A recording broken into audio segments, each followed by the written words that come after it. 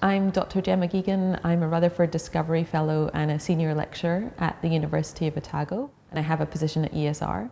My research broadly aims to better understand how viruses first jump to a new host and then emerge and spread in population through space and time. Through collaboration with my colleagues at ESR as well as scientists throughout the country, we started out sequencing genomes of COVID-19 positive samples right at the start of this pandemic.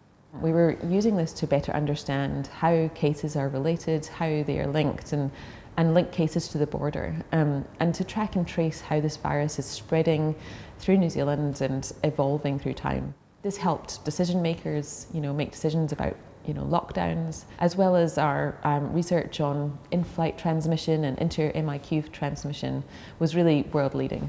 Sequencing a genome is basically reading the instruction manual of that living organism, and all living organisms have a genome.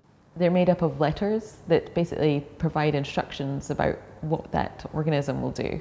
And so viruses have quite small genomes. The coronavirus genome is 30,000 letters in length, and that's very small compared to, for example, our genome. What we do is basically read that genome and read those letters, and then we can compare those letters to the other letters in another virus and see how they compare and contrast. I think the most important job that you have as a scientist is to communicate your scientific findings, and usually for most of us that's just through academic peer-reviewed publications. But when your work happens to be in an area of public health and general public importance, that I think that you have a duty to expand outside of academia and effectively communicate your science to the general public.